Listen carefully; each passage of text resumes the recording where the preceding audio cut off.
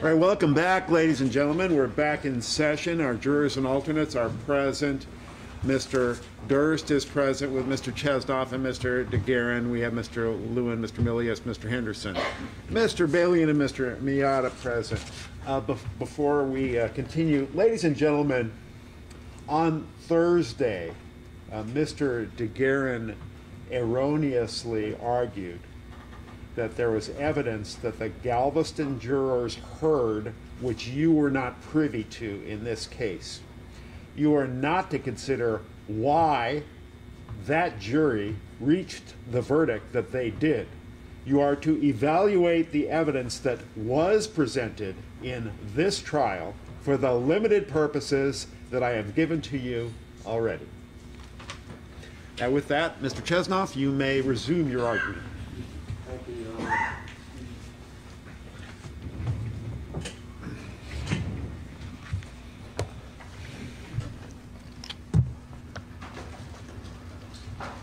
These masks sometimes make it like you get, apparently I either am speaking too soft or too loud because it reflects back, and also it's a little hard for a fat old guy to breathe, but I'm doing the best I can.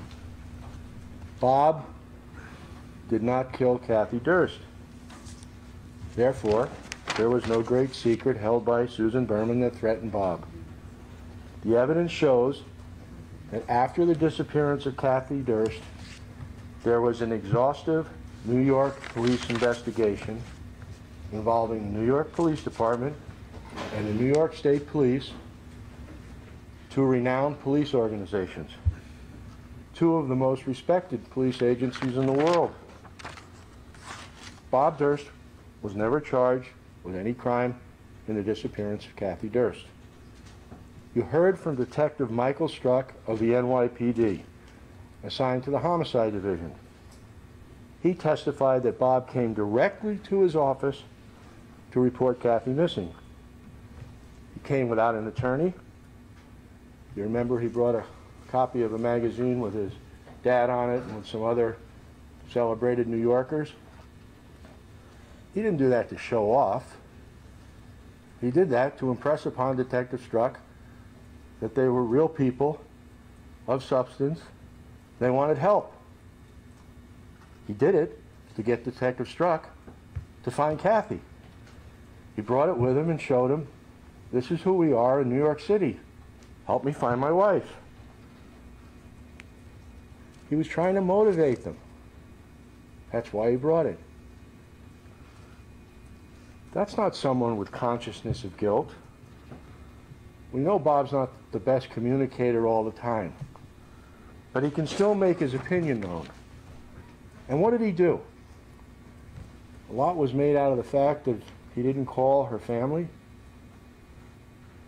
With all due respect, if your wife is missing, you tell the police, help. Help find my wife.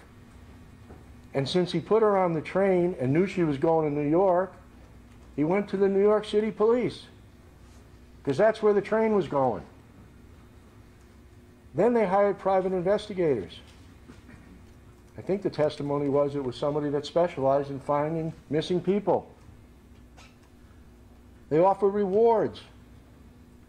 I think it was $100,000. That's a lot of money in the early 80s. It's a lot of money now. You heard evidence that Detective Struck interview of Bob's South Salem neighbors, Mr. and Mrs. Mayer, contemporaneous with other police witnesses. And in the original interview of the Mayers, they did not cast suspicion on Bob at all. In fact, much of what they testified to years and years later, 40 years later almost, they didn't tell the police when they were first interviewed. We had a stipulation to that effect.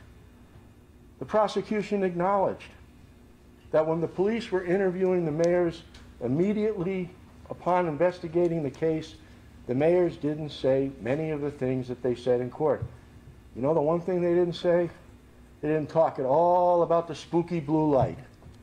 What the heck is that? Ooh, we're supposed to go, there was a blue light in the basement. like we're teenagers watching a movie. They didn't say anything about a blue light at that time. If they had, could the police have recovered a blue light? Sure, they were in the house. But you guys all know they didn't find one thing in the South Salem house suggesting that Kathy's disappearance had anything other to do with whatever happened to her once she got on their chain.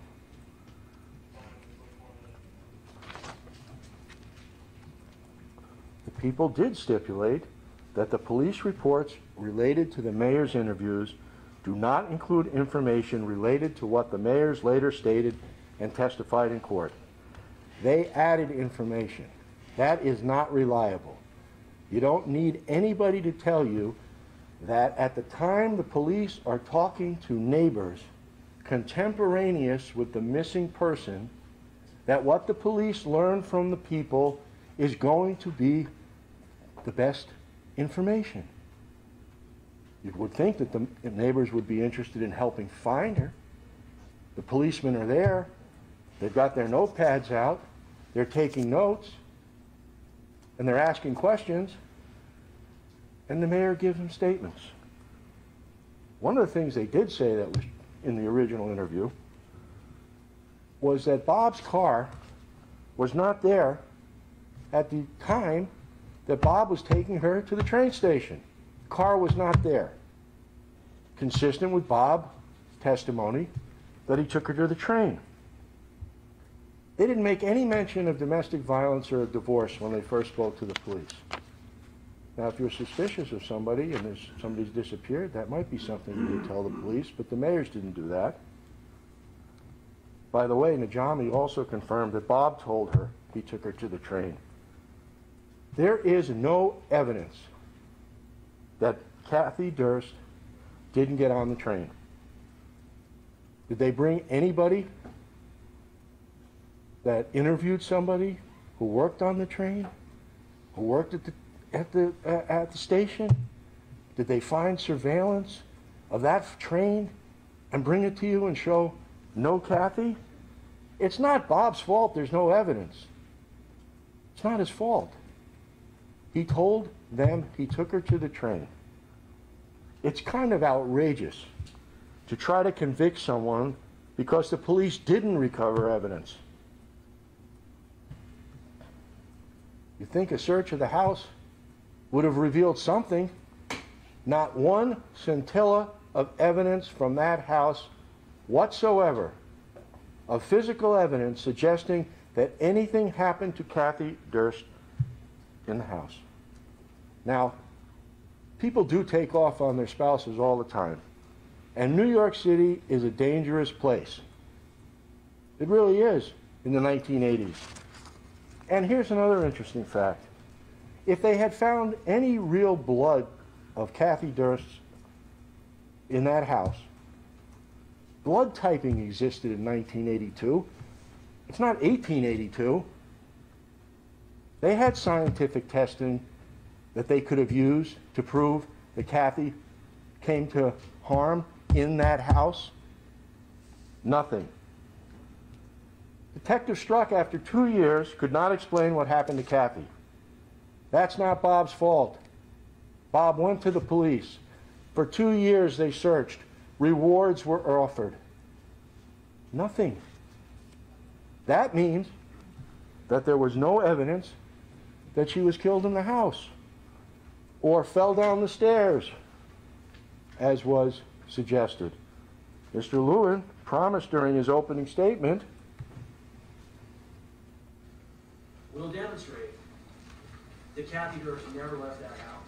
She got home and he killed her." demonstrate. You don't have anything more than that statement.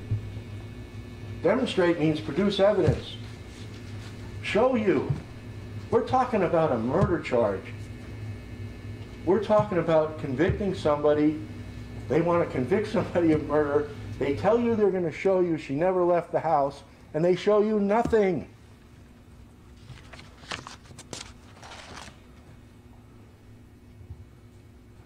Ladies and gentlemen, they completely failed to prove anything happened to Kathy Durst in that house.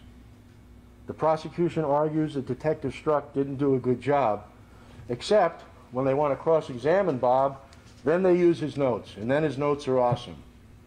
It's kind of a lot of what goes on here. Somebody's no good, but they're good when we can use them. She fell down the stairs. No, he killed her. I mean, it's just throw it against the wall and something will stick. Well, that doesn't count in the trial in California, in the United States of America. Like I said earlier, this isn't a foreign country where the government says, we think you did this. We're going to lock you up. Oh, we'll have a trial. There'll be a couple of judges that both work for the government, and they'll listen to it and they'll convict you. That's not what we have. We have you. We have His Honor. We understand that Kathy's family has unanswered questions. So does Bob. So does Bob. So does Bob. I mean, when you think about it, even something was made of the fact that he described what kind of coat she had on when she got on the train. Of course you would, if it's the last time you saw your wife. You'd remember, and it was a distinctive coat. It was a down coat, one of those puffy things with the patches. He told you about it. Now, also, and I don't say this to be critical of Mrs. Durst, but it's undisputed she had serious alcohol and she had cocaine issues. That's undisputed. She also had boyfriends. That was testified to. She was having problems in school. I'm not telling you that to be mean. I'm telling you that so you get the whole story here of what was going on. And that the reality was she had issues. By the way, Detective Struck had no incentive or motive to help Mr. Durst. He wanted to find her. He wanted to find out what happened. Many people were interviewed. Bob assisted him. He cooperated in searches of the house. Remember, he gave them complete access to the home without a warrant. They could go anywhere. He let them in. Now we're supposed to hear that, well, they didn't do as thorough a job as they should. Shame on them. Shame on them. So the fact that they didn't do as thorough a job, which the prosecution concedes, means that they didn't find evidence, but you guys should just assume that if they had done a thorough job, they'd have found it. That's nonsense. That's scary, actually. They offered a $100,000 reward. His family hired investigators. The police did not recover a single piece of evidence. Not a fiber, blood, skin, DNA to suggest anything happened to Kathy in that house. It's a small house. It's a cottage. This is a murder prosecution, for God's sakes. The police have full access to the place, and they don't find one thing. Cold cases, they preserve stuff for 30 years, 40 years. And then there's a cold case prosecution, and they go into the evidence vault, and they pull it out, and they go, remember the fiber we found? We can check it for DNA. It's done all the time. The idea that somehow CSI people are just guys on television with big bills or whatever that was, they're scientists. They solve crimes every day. To diminish the value of CSI to explain your lack of evidence is what they did. They put down the very people they work with all the time because there's no evidence. They have no choice. They're no good. They don't really solve cases all the time. The police were given free access. By the way, the police always suspect the husband when the wife's missing. So, man's letting you in the house. Do your job. Do your job. For 2 years, some of them did. And they didn't find one piece of evidence to present to you that anything happened in that house. Bob continued to live in the house for years after Kathy's disappearance. He wasn't running from the police at that time. To the contrary, he was cooperating, and he organized resources to locate her. The New York police did an investigation for over 2 years. The prosecution's argument that NYPD could have done more is unsupported. What else could they have done? 4 decades of DAs in Westchester apparently agree. Again, Mr. Lewin said he would prove that Kathy was killed in the house. He hasn't. After the investigation was reopened, they searched the lake. They came back in and took out pieces of the house. Remember that? From a new owner? They tested them. CSI. Apparently in New York, they think CSI is okay. In fact, at one point they found something they thought was blood and it wasn't. If Bob had chopped up a body there would absolutely have been forensic evidence in that house. It doesn't leave.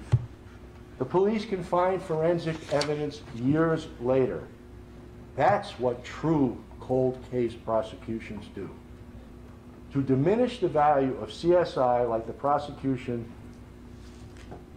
did is only because they had to. Because they didn't find anything, ever. And you know why they didn't find anything? Because it didn't happen there. As they say. She did not get hurt, killed in that house.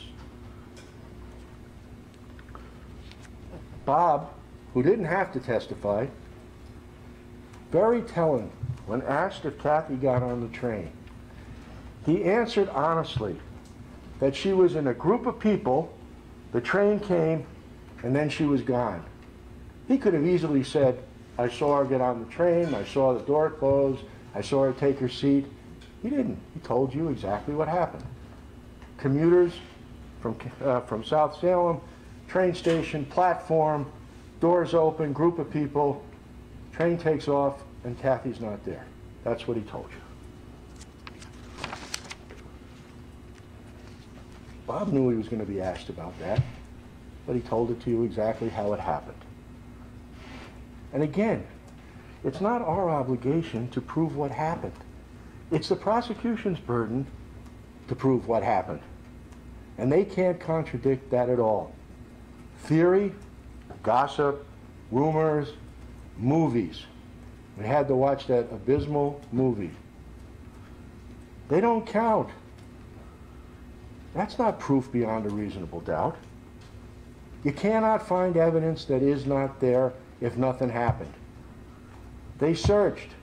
No evidence because there is no proof that Kathy died in the South Salem home. And this was not just the NYPD back in the 80s. It also involved the New York State Police. You heard from Trooper Harney. Trooper Harney said 35 years later, the police reports are the most accurate recitation of witness interviews, not what people say in court years later. That directly contradicts the Myers' failure to remember what they actually said, and I hate to say it, their false testimony at the trial. All embellished by false memories.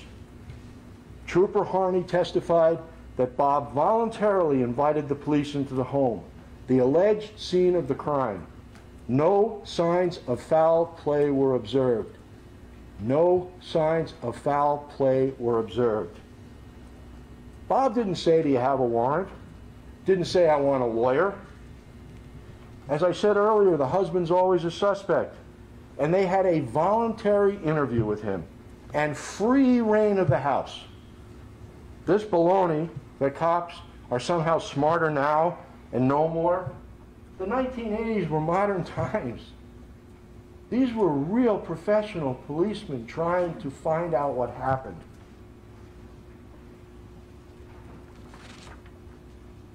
Not only is there no evidence that Bob killed Kathy, but there is also no evidence of what happened to her, other than she got on the train. That's not Bob's fault. It happens all the time. People turn up years later. I'm not suggesting at this point in time that that's realistic, but it's just an example that you can rely on your common sense to know that people disappear. It's sad. It's horrible for the families. But it doesn't mean that everybody who disappears either fell victim to whoever someone suspects. It doesn't mean that. The evidence in trial showed that Kathy had difficulties in school and had many absences, and to a large degree was leading a dysfunctional life. Part of it as a result of the relationship, obviously. Remember, there was already a pre-existing history regarding Kathy's problems at school. They had nothing to do with Bob. For example, in 1980, she was unable to attend a large part of her clerkship. The school was also disappointed in her lack of responsibility, in spite of repeated reminders. That's in Defense Exhibit C. A letter dated March 9th, 1981, from an assistant dean for the students, Jean L. Cook, which states, "Dear Miss Durst, I understand from my office that things aren't going too smoothly for you right now. Would you like to talk to me? Do you think I can help? Defense Exhibit B." On March 10th, 1981, Mrs. Durst withdrew from her clerkship for personal reasons. Defense Exhibit B.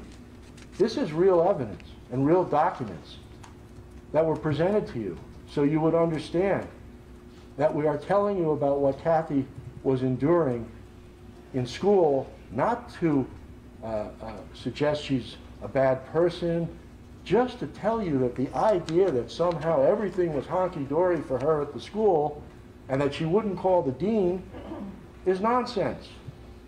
As you know from the evidence, it was Dean Cook who Kathy Durst called on February 1st, 1982, and the call was transferred to Dean Cooperman. This evidence, actual evidence in this case, shows the dean's pre-existing communications and why Kathy would call. And I'm going to discuss that further. Again, not trying to hurt her reputation, but the people in meeting their burden have painted her as a perfect student without any problems. Just not true. She disappeared. Drug people are dangerous. Boyfriends who use drugs are dangerous. The streets of New York City are dangerous. There are many unknown explanations for disappearances.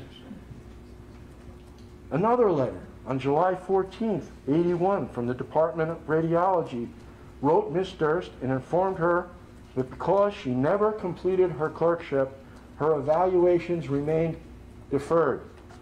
The letter noted the school called Kathy numerous times and wrote letters, and she did not respond. Defense Exhibit C, that's real evidence. The prosecution argues that her issues at school were too remote from her time of disappearance. That's not true. As I will explain further, the evidence showed that Dean Cook and Cooperman were expecting the call she made because she had ongoing issues. Now, we presented some conditional witnesses to you. That meant they were the same as witnesses in court, but they were recorded at a prior time because of concerns of their age or their health, that they might not be available for you folks to hear. And that's what Dr. Cooperman was, a conditional witness. And so it's the same weight, takes the same importance that you give to it of any other witness. Just because it was on the video doesn't make it less valuable than a live witness in court. Dean Cooperman testified that he was aware of her significant absences and there was concern. Question: were you aware that towards the end of her medical school career, Kathleen Durst was having some absences? Yes. Were the absences significant enough where you were particularly concerned about them? Yes. This was testified to by Dr. Cooperman on direct examination from the prosecution. They elicited that. Cooperman further testified, She also withdrew from the from the radiology clerkship. Right, radiology. And she also withdrew from the neurology clerkship. Right.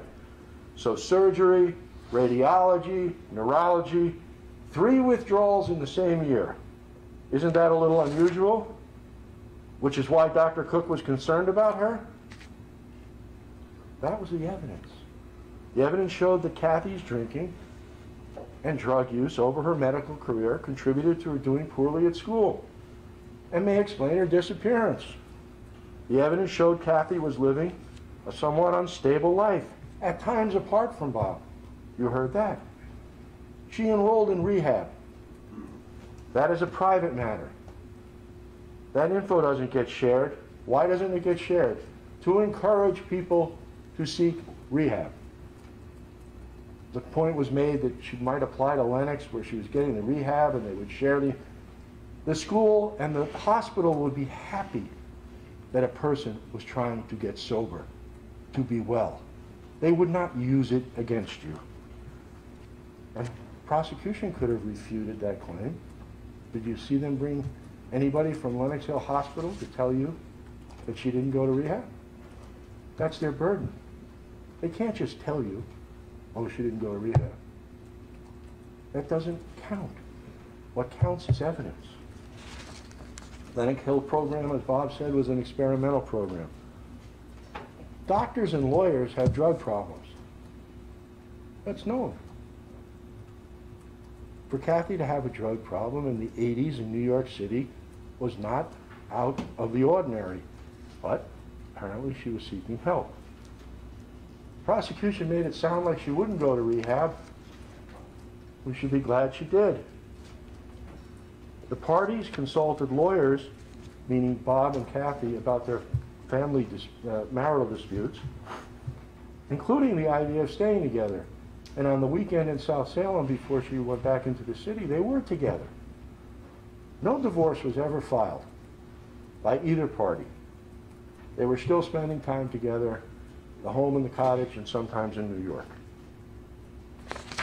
They were enjoying it even when they were having trouble, which if we put on our own life experiences, we all know of circumstances where people are having trouble in marriages, difficult times, but they stay together. You heard evidence on the afternoon and early evening of January 31st, Kathy Durst was at a party at her friend Gilberti's. She drove to her house about 4. Bob spoke to her several times on the phone, and she assured him she would be home. As you know, Kathy was attending medical school then. Kathy was supposed to start her clerkship for her senior year the next day. So on January 31st, the day before she was to start her senior clerkship, she was at Najami's house drinking, even though she was supposed to start a new rotation at medical school early Monday morning. No wonder she called in sick. If you know that she has substance problems, you know she's having trouble in school, there's nothing inconsistent with the idea that she called in sick. The mayors testified they'd often seen her drinking too much. Bob, who isn't thrilled what Kathy is doing with Gilberti to begin with, because he sees Gilberti as a wedge between them, wants her to come home. So about 7:30 p.m., she comes home. When she arrived back at the house, Bob could tell she was drinking. She needed to go to New York for her rotation. He didn't want to drive her into the city because he needed the car the next morning to take the dog to the vet. That's uncontroverted. Bob took the keys to the vehicle so she couldn't drive. Somebody arguing that she should have been allowed to drive showed he cared. He also needed the car to take the dog to the vet. They got into an argument, as Bob acknowledged. She agreed to take the train. Bob had driven the car to South Salem. It was the only car they had. At about 8:50 p.m., they left together. And the Myers said the car was gone. And Bob drove her to the Katona train station. Remember, Kathy's clerkship was to start the next day. She had to get back to the city. Bob dropped her off at the station and she took the train. As I told you a little while ago, she was wearing a large beige tan coat and he remembered it. He remembered what his wife was wearing the last time he saw her. People have tumultuous marriages and still love each other. Bob went back to the South Salem home and went to sleep. He wouldn't know something was wrong.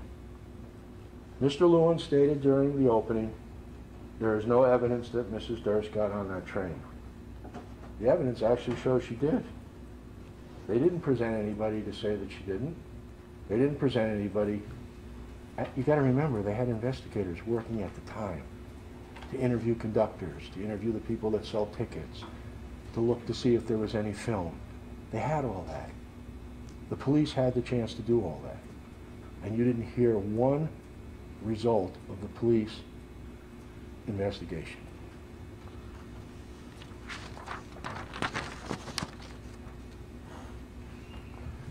You heard real evidence that Mrs. Durst was alive after January 31st on February 1st, 1982, between 9 and 11 a.m., which completely contradicts the idea that she died in the house on January 31st. And why is that? Because she spoke with Dr. Dean Albert Cooperman at the Albert Einstein School of Medicine. Dr. Cooperman was a brilliant and accomplished man who was at his full strength in 1982 when he remembered speaking to Kathy. You heard testimony that Kathy actually called Assistant Dean of Students, Dr. Gene Cook's office, whose secretary then transferred the call to Dean Cooperman as Dr. Cook was not in. Remember, Cook and Cooperman were expecting calls and that was documented. You heard evidence that Cooperman was expecting the call and it was transferred to him. Dr. Cooperman testified. This is a question from Mr. Balian. So the call, we were talking about the calls. They would come into Dr. Cook's secretary if the call was made to Dr. Cook, and then she would transfer the call to who, or he, she or he, my secretary, to your secretary. And then what would that individual, your secretary, do with the call? Would call me. And then they would transfer it to you? Right. He also testified, and Dr. Cook warned you before he took off the week of February 1st to be on the lookout for Kathy Durst calling in ill, didn't he? He did alert me to that fact. Yes, keyword fact. And he didn't alert you to any other student, did he? No. That's why the parade of doctors who were classmates who said she'd never do that is nonsense. Remember that? We had to listen to doctor after doctor after doctor tell. If I were in medical school, I would have never called. Well, that may have applied to them. But that was just to get you to take your eye off the ball. The ball coming at you says he was expecting the call and the call came. So we listened to all these doctors tell you it couldn't happen, but the man who got the call told you it could, he told you why, and he told you what was said. In my conversation with Dr. Cook, it seemed to me he was indicating she might call in as being absent. This is from Mr. DeGuerin on cross. So it was concerning enough to Dr. Cook to warn you about being on the lookout for a call from Kathy Durst. Right. When the call was transferred, Kathy told Dean Cooperman that she was suffering from gastrointestinal issues, headache, diarrhea, which, by the way, cocaine and a hangover can cause, and was unable to attend school for clinic duty, which was the first day of her clerkship. This call lasted several minutes. I think he said 5. I'm going to do something. I'm going to pause for 2 minutes so you can get an idea of how long he was on the phone with her. There wasn't some flip thing. This is a brilliant guy talking to someone he expected a call from. Just sit here for a couple of minutes.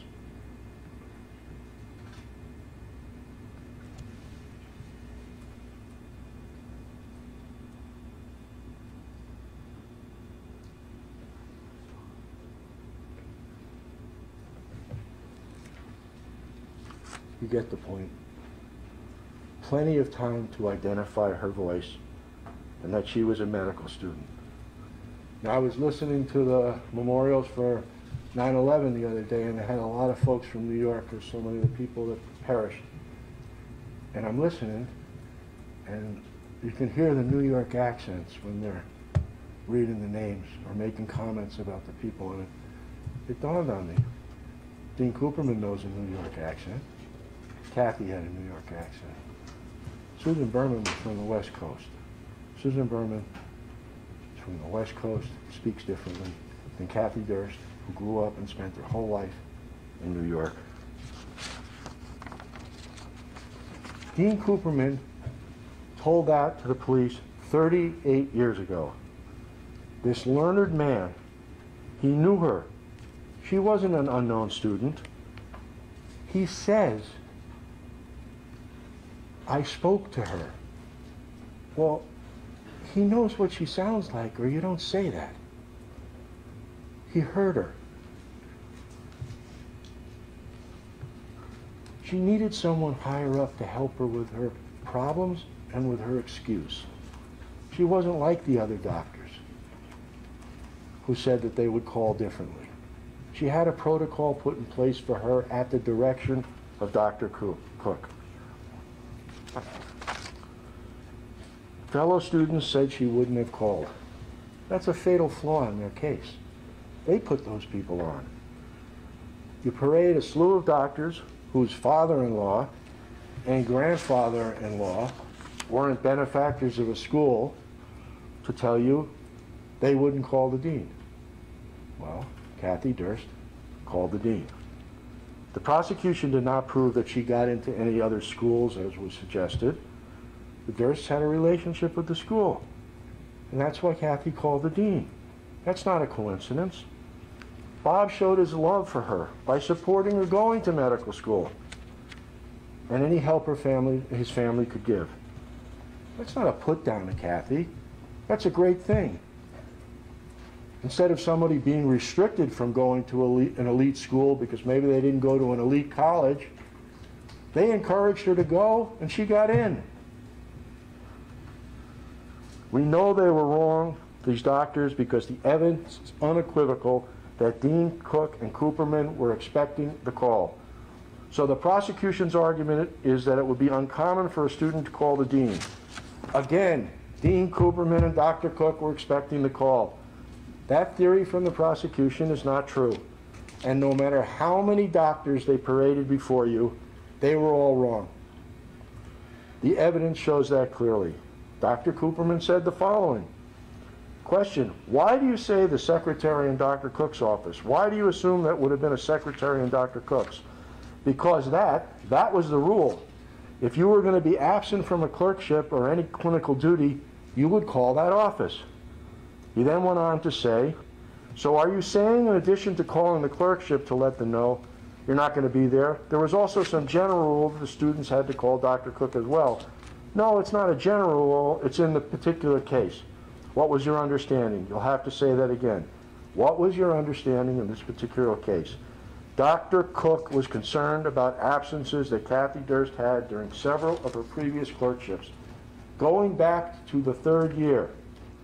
And for reasons which I'm not completely aware of, I wanted to make sure that she did complete her clerkships in time for graduation, and if there's any difficulty, he wanted to know about them. And this is something I'm assuming you remembered based on the conversation you had with Dr. Cook? Right. This is compelling evidence. Compelling, which completely contradicts the prosecution's theory in the case. What is significant to note, the evidence showed that when Bob reported, this is very important, when Bob reported Kathy missing, Detective Struck says he called Dr. Cook, not Dr. Cooperman. Well, this is happening after the prosecution alleges Susan posed as Kathy to call the school. If Bob and Susie had talked, Bob would have known that she spoke to Cooperman, not Cook. And Struck would have called Cooperman. But Struck called Cook. because that's the information he had from Bob and others. There was no plot here. There was no plot. That's a very, very telling fact. Important to remember. There's no collusion between Susan and Bob. If Bob had been in cahoots with Susan, he would have told, and Strzok would have called Cooperman, not Cook. Strzok called Cook first. And he wasn't told by Bob at any time that you heard that he was told to call Cooperman by Bob. Bob didn't know who Kathy spoke to. Dean Cooperman maintained for years that it was Kathy on the call. He was one of the most consistent witnesses. Plus, he had no incentive to make that up. He has no dog in that fight. He would want to find and help find a missing student. Their case is built on this entire premise. They're wrong. The prosecution has proposed that the alleged secret Susan carried with her for 18 years was that she called the medical school posing as Kathy. This evidence has now been shown as a result of the trial that we've all been in to have been nothing more than an urban legend. It's nothing but a theory created out of whole cloth to justify their argument that Susan Berman is a witness. And in order for Bob, to be convicted, she has to be a witness. So if that's not true, she's not a witness, and he's not guilty. Their theory emerged through articles, and after the movie All Good Things came out, which somehow proposed that Susan was trying to assist Bob in a cover-up. Frightening, a screenplay of a bad movie led us here. Frightening. Not only did Dean Cooperman report the call from Kathy to police over 38 years ago, but you heard Dean Cooperman's recent testimony, which was evidence at trial. Again, the prosecution said it was unusual for a student to call an administrator, but the evidence shows that Dr. Cooperman was expecting the call. Their misstatements are very telling and shows reasonable doubt. I want to highlight further that in his detailed and concise cross-examination, Mr. DeGuerin elicited the following testimony from Dr. Cooperman, and this is going to be by way of a video. You were actually expecting a call from Kathy Durst that day, sir? Yes, I did. And the reason you were expecting a call is because of your knowledge that you got from Dr. Cook and your views of records and so forth. Dr. Cook was very concerned about Kathy's missing classes. Yes. And that he told you to be on the lookout for a call. Yes. And the way the call came in, as best you can figure out, is that they have called come to Dr. Cook's office. He was gone, wasn't he? Right. And then Dr. Cook's secretary switched it to your secretary who gave the call to you. Right. And so when Kathy Durst said, I'm Kathy Durst, and I can't make it today because I'm sick, whatever the exact words were, that wasn't out of the ordinary for you at all, was it? You answered. In that particular case, I was not surprised. And throughout the years, since 1982, 35 years, as of a week ago, you've always believed that it was Kathy Durst. Yes. But so, when Kathy Durst called you, or you believe it was Kathy Durst called you on February the 1st, sometime between 9 and 11 in the morning, and said she was sick, you were interviewed about that multiple times, weren't you? Yes. When you received the call that for 35 years you believed was from Kathy Durst, she told you that she was ill. Right. And she described her symptoms. Right. And she described her symptoms in a way that you believed at the time a medical student wouldn't describe her symptoms. Right. She described gastrointestinal distress. Right. She described a headache. Right. Right. She described diarrhea. Right. two important things to take away from that. He said she sounded like a medical student, which Kathy was, and he was asked about this by law enforcement multiple times and never changed his opinion. Multiple times. During his testimony, Dr. Cooperman also acknowledged that in a previous interview with the Jinx producer on February 17, 2012, that he said the caller sounded like Kathy. You don't say it sounds like somebody unless you know what their voice is.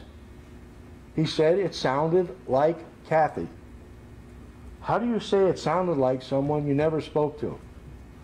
He's a brilliant man, helping the police to try to find a missing student. He testified, as another video will show. You recall the interview by the producers of the movie Jinx, telling that what the prosecution has supplied us is an accurate transcription of that interview when the producers of the Jinx came to see you. You told them, didn't you, that it sounded like her?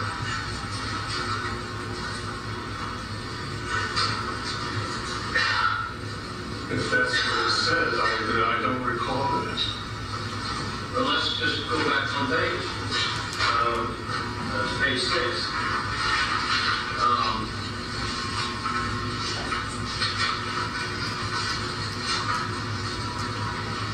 You start to talk about it, this must be maybe 10 years ago. That's when the detectives came around for the second round of interviews. And then on page 7, you say,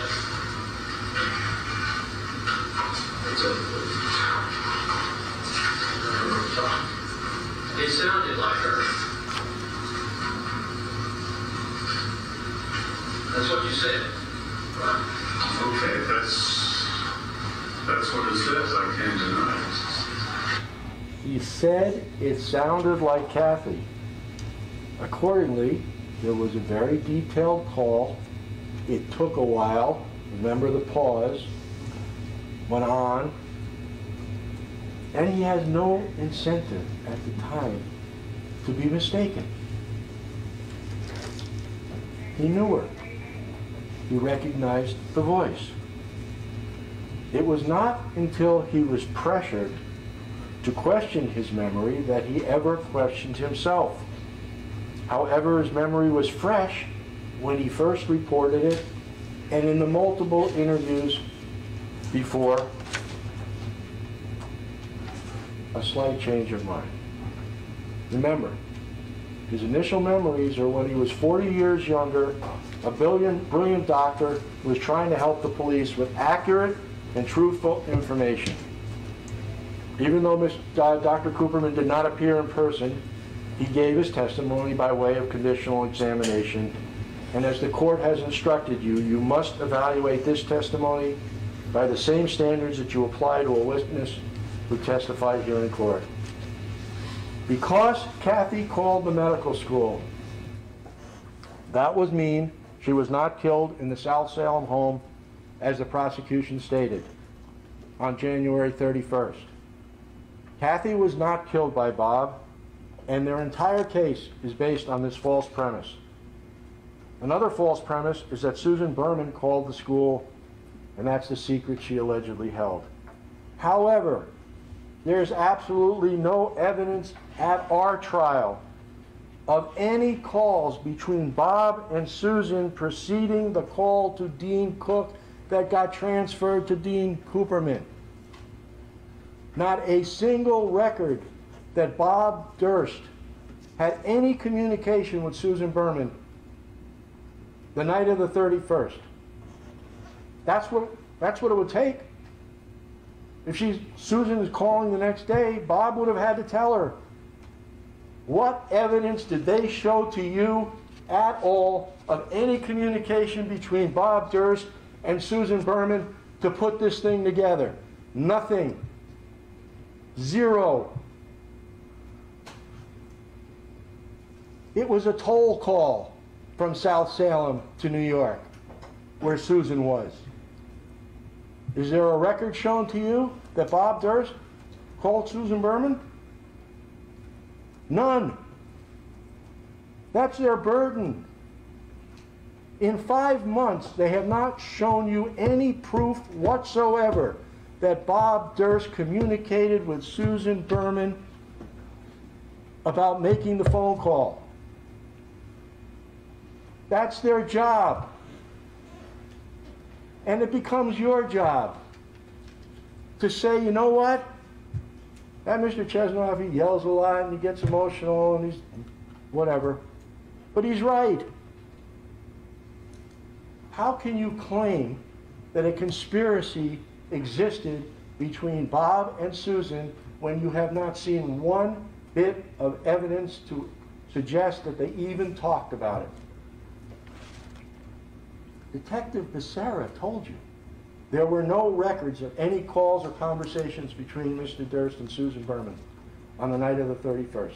For that matter, I think he extended it several days through the 3rd, the 4th. The same applied to the FBI agent, who is the master phone record guy for the FBI in New York City. Said there were no records showing that Bob had talked at all to Susan Berman. How did the conspiracy occur if there are no records? How does the conspiracy occur if they can't prove to you that Bob ever spoke to Susan? They can't. That means there is no proof beyond a reasonable doubt that Susan was a witness. And the element of the crime that they have charged him with, which they're asking you to convict him of, requires that. And they just haven't done it. They certainly haven't done it beyond a reasonable doubt. Whatever you may think of their theory, they have not proved it beyond a reasonable doubt. If there was evidence, they would have presented it. That's their responsibility in meeting the burden of proof. If there was a toll call between South Salem, where Bob was, and New York City, where Susan was, there would be phone records, but none exist. If she didn't call, there is no secret. There is nothing to be a witness about. Might be entertaining for a fictional movie. Not entertaining when someone's life's on the line. And there is certainly no evidence beyond a reasonable doubt. None. Bob did not speak to Susan to plot a call to the dean. This goes directly to the fact that they have not proven beyond a reasonable doubt that Bob is guilty of murdering Susan Berman because she was a witness. That Susan would sometimes exaggerate and want attention does not mean there is evidence of this alleged call. The prosecution needs to produce evidence, legal evidence. They don't have it. By the way, no law enforcement person ever spoke to Susan Berman to ask her about the call.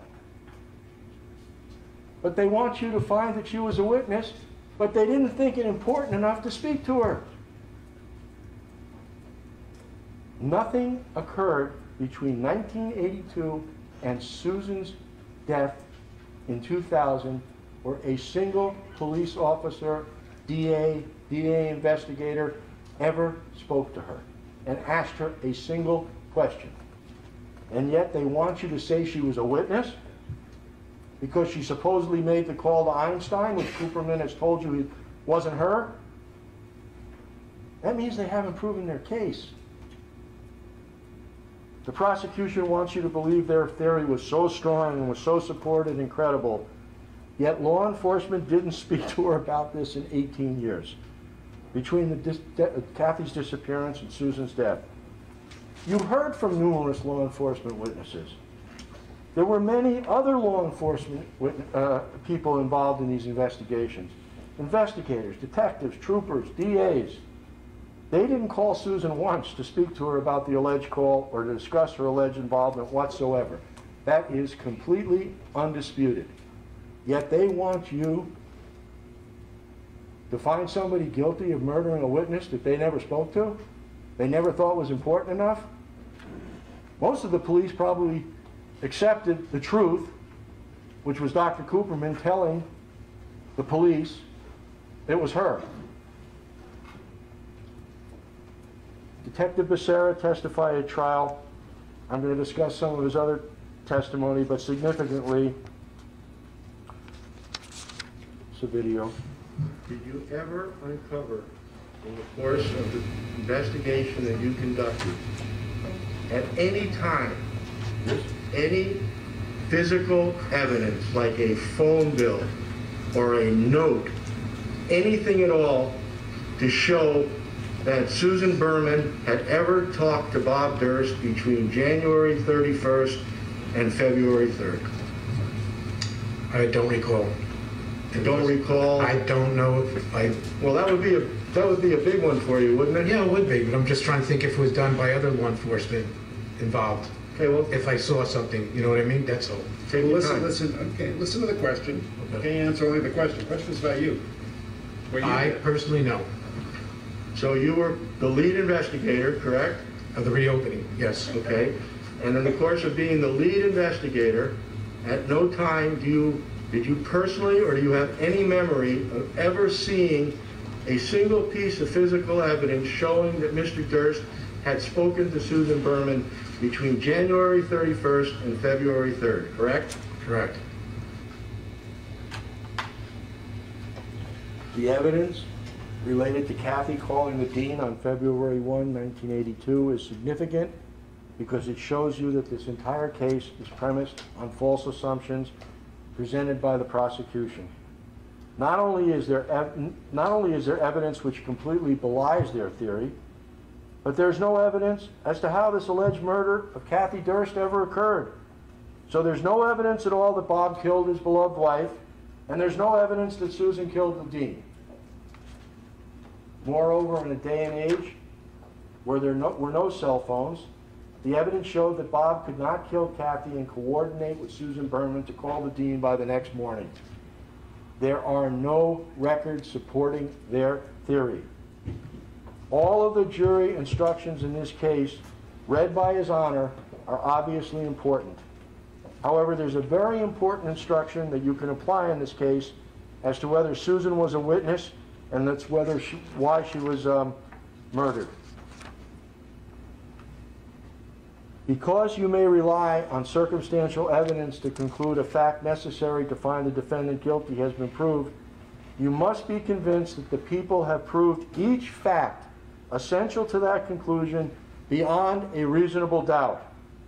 As the court also instructed, there are two types of evidence, direct and circumstantial. However, before you may rely on circumstantial evidence to find the defendant guilty, you must be convinced that the only reasonable conclusion supported by the circumstantial evidence is that the defendant is guilty. If you can draw two or more reasonable conclusions from the circumstantial evidence, and one of those reasonable conclusions points to innocence and another to guilt, you must accept the one that points to innocence. That is an instruction from His Honor. When considering circumstantial evidence, you must accept only reasonable conclusions and reject those that are unreasonable. Here, the reasonable conclusion is Kathy called the school, not Susan. Therefore, Susan was not a witness. The judge is telling you that if you are looking at this and you think they are making an argument that has some merit, but wait, the defense made an argument that also has merit, that tells you that it wasn't proven beyond a reasonable doubt, then you must find the defendant innocent. Your Honor, that's an improper statement of law. It's not exactly correct. It's an argument, but read the instruction and rely on the instruction. I apologize if I misstated something. You get my point.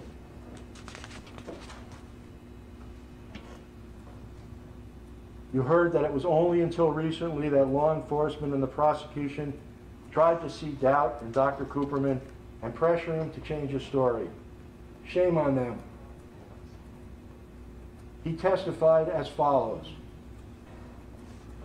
And you also got the idea that the police were kind of trying to pressure you into saying that it wasn't her. Right? I don't recall the pressure, but I think there was something about the conversation that indicated to me that that's what they were aiming at. That the police were trying to get you to If you call that pressure, Right. Well, let's look at what you said. On that same page, page 7, the question is asked you, police made a big deal. Yes, right there. I'm sorry.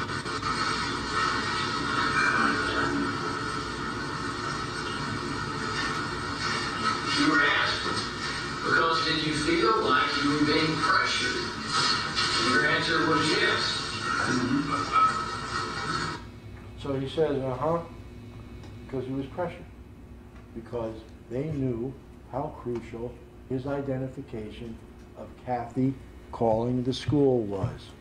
So in spite of the fact that for 35 years this doctor said the same thing, they then pressured him. And that is shameful.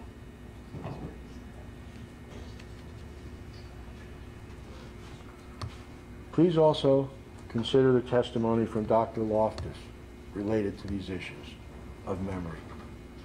I know that Mr. Durst, when he testified, said that he believed that some people had had memories of things that Susan had said. I want us to rely on the science in evaluating the evidence and what Dr. Loftus shared with us. She told you that when a person is given negative feedback about an identification, their confidence can go down. Conversely, if positive feedback is given, a person's confidence in recalling a memory can be artificially inflated. Cooperman, for years, when the police were conducting proper interviews with him, always said it was Kathy. Then he gets pressured, his confidence goes down, not to the point where he says it's not Kathy. Remember that also. But the fact is, Dr. Cooperman is 100% believable in his original and 35 years of confidence that he identified Kathy as the caller. Dr. Cooperman never had a reason to lie, and the prosecutor's dismissal of this evidence is very telling for your deliberation. Dr. Cooperman is a very key witness in this case because he establishes that Kathy was alive after the prosecution says Bob killed her. And his testimony proves that Susan did not help Bob cover up the murder. This is objective, competent, and unbiased evidence from Dr. Cooperman. Now, Bob isn't charged in this case with the death of Kathy. No one's ever been charged. He's presumed innocent. Kathy was reported missing. Susan, Bob's longtime best friend from UCLA, helped to be a spokesperson. That's not evidence of Bob's guilt. You heard she was a loyal friend. She gossiped and made up stories, but she was still a loyal friend. They were close friends before Kathy's disappearance and remained friends afterwards until her death. And by the way, that's another interesting thing when I told you earlier that they go back and forth. One minute she's loyal, the next minute she's going to tell the cops about Bob. One minute she's as tough as nails, the next minute she's going to tell on Bob. One minute she's asking for money in a way because she's suffering, the next minute it's extortion. Then her friends testify that she would never extort Bob, so now it's not extortion. It always goes back and forth. The idea is just throw it out there and make something stick. You heard evidence that Susan was an accomplished writer and journalist. She wasn't afraid of the media and wasn't easily intimidated. Bob's family was high profile and the stories were in the media.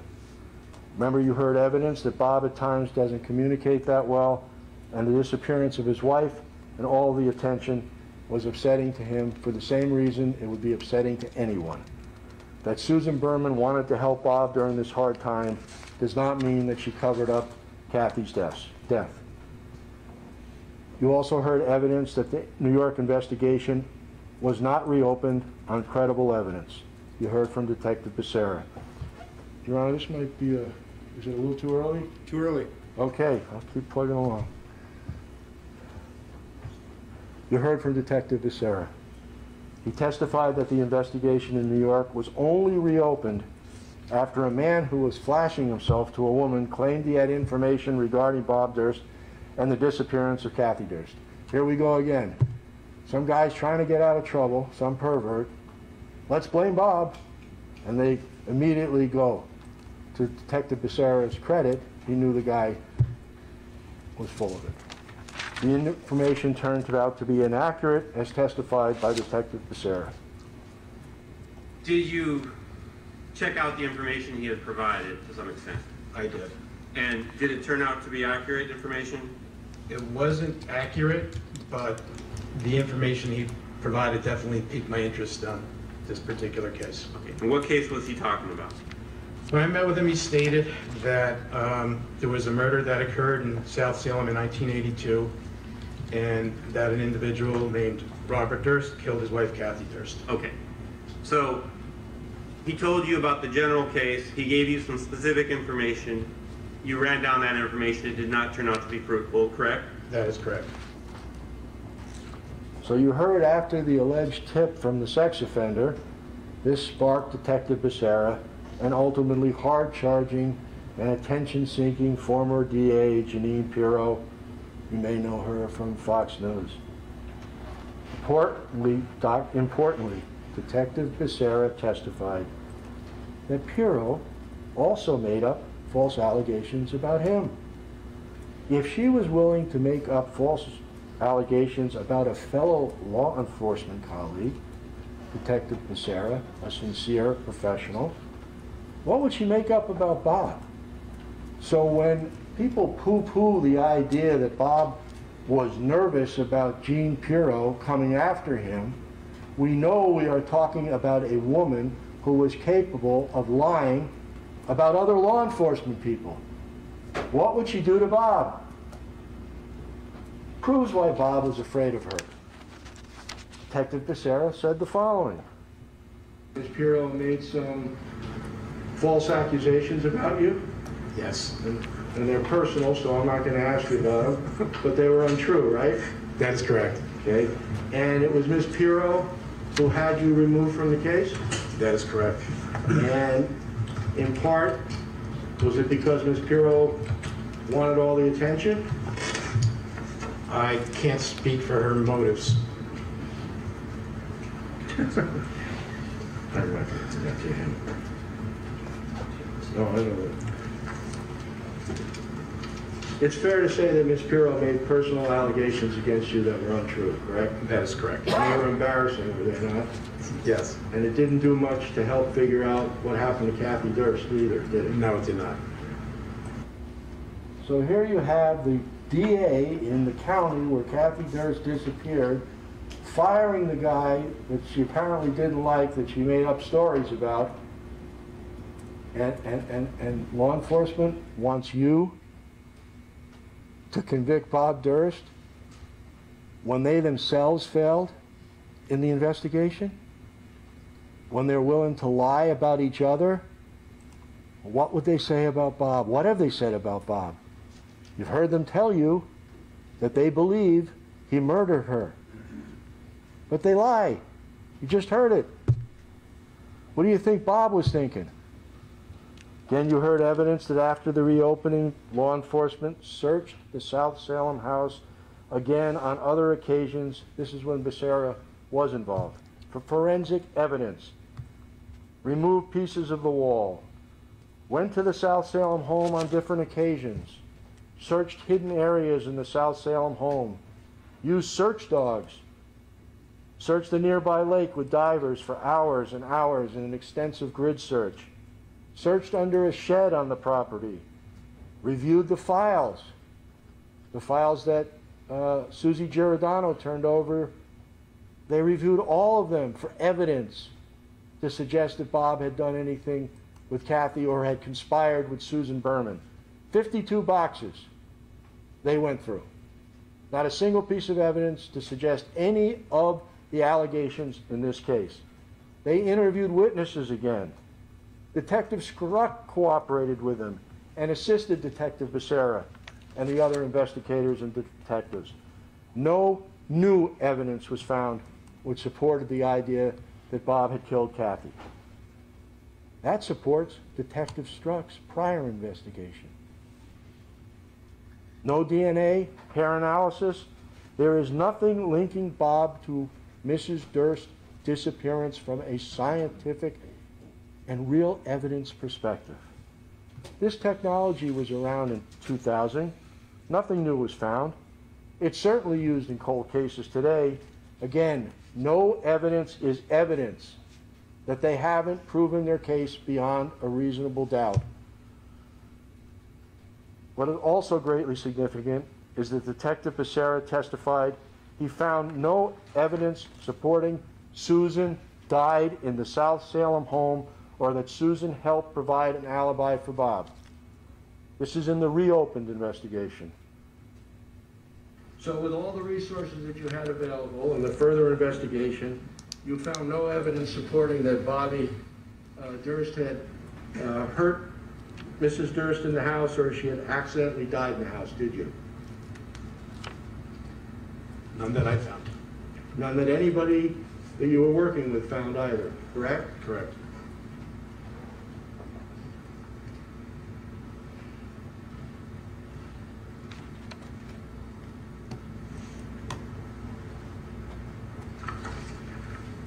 I probably asked you this, but at no time did you find any physical evidence showing that Mr. Durst had talked to Susan Berman to plot any kind of strategy for Mr. Durst as far as an alibi, did you? That is correct. Accordingly, the lead detective in the reopened investigation found no evidence to support that Bob killed Kathy or that Susan Berman was a witness or assisted Mr. Durst in any criminal way. No, that misstates the evidence. Ladies and gentlemen, the lawyers will be presenting in making these arguments. They're commenting on testimony that you heard and the evidence that was presented in this case. They're remembering the evidence as it was presented. If their memory differs from your recollection, you must follow your own recollection. These final arguments are not to be construed as evidence or as instruction on the law. You may proceed, Mr. Chesnoff. Thank you, Your Honor. Mr. Becerra said, so with all the resources you had available in the further investigation, you found no evidence supporting that Bobby Durst had hurt Mrs. Durst in the house or she had accidentally died in the house, did you? None that I found. None that anybody you were working with found either, correct? Correct.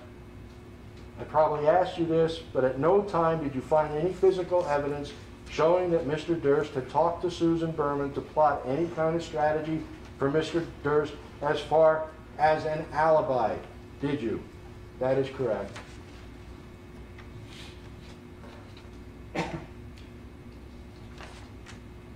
Prosecution alleges that Susan Berman was a witness and helped cover up for Bob.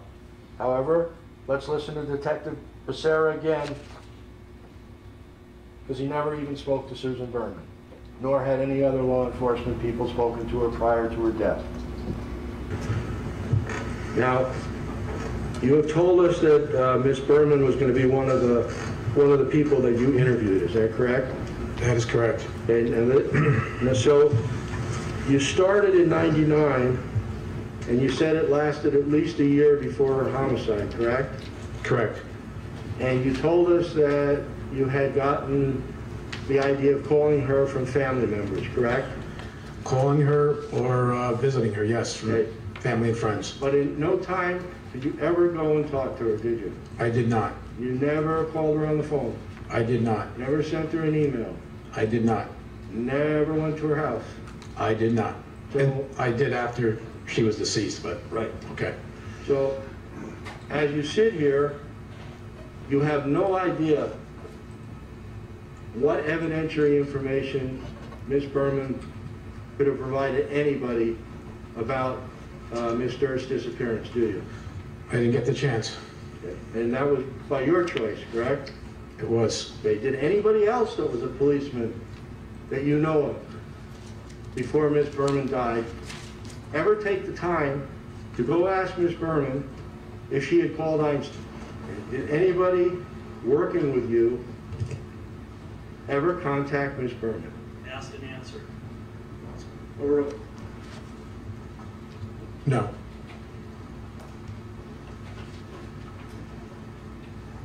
And of course, you would have been aware as lead investigator if anybody had, correct? That's correct.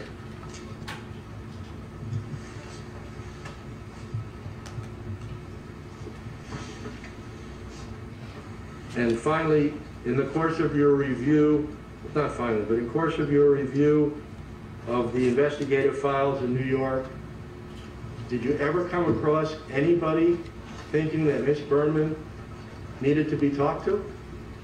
Ever? Reviewing the New York City files? Yes.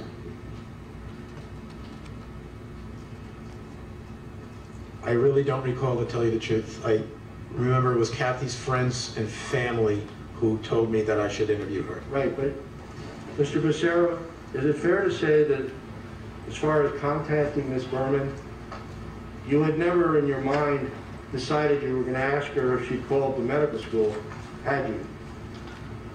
It all depended on how our interview would go. Okay, but that wasn't something that was driving you to go speak to Ms. Berman, was it? I wanted to speak to Ms. Berman because I was told she was very close with Mr. Durst. But it And wasn't. that she might have important information relative to Kathy's disappearance. Yeah, but it wasn't the question of whether or not she had called Einstein, was it? That wasn't the sole reason, no. That wasn't a reason. It all depended how the interview went. Well, did you ever write anywhere in a report or in your diary or your journals or whatever notes you kept, I need to speak to Susan Berman? I don't know if you meant to stop it there, Mr. Chesnoff. I didn't. I'll finish the sentence and then we You can finish do the lunch. sentence. All right, because it's propitious timing, but go ahead. Thank you, Your Honor. Well, did you ever write in your report or in your diary or your journals, whatever notes you kept, I need to speak to Susan Berman about whether she called Einstein? Answer, no, I did not. Thank you. All right. Thank you, Mr. Chesnoff. Ladies and gentlemen, do not talk about the case or any of the people or any subject involved in it with anyone, including the other jurors. Do not make up your mind about the verdict or any issue until after you discuss the case with the other jurors during deliberations. We'll return at 1:30.